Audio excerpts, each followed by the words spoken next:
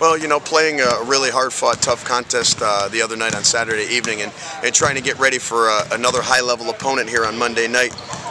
You know, the one thing you want to do is make sure you're prepared, number one, and number two, make sure the guys are rested and energized. And, you know, we did a lot of things to keep them in the hotel to make sure that they got the rest, they ate the right way, and that they spent a lot of time with each other. So I hope we're coming together as a team. We play a TCU team tonight that I have a lot of respect for. Coach Jimmy Christian does a great job. They play very hard on the defensive end of the floor, and they have three really good guards that all can handle the basketball. They've all been point guards at different times of their career, so you know, when you're trying to pressure teams like that, sometimes it can be difficult.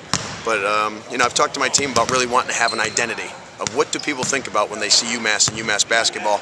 And I thought the other night against New Mexico State, we started to form an identity of how hard you play on the defensive end of the floor, of how we're attacking on offense, of how we share the basketball. And so I'm hoping that tonight we can build on some of those things and continue to improve as a young team trying to get better.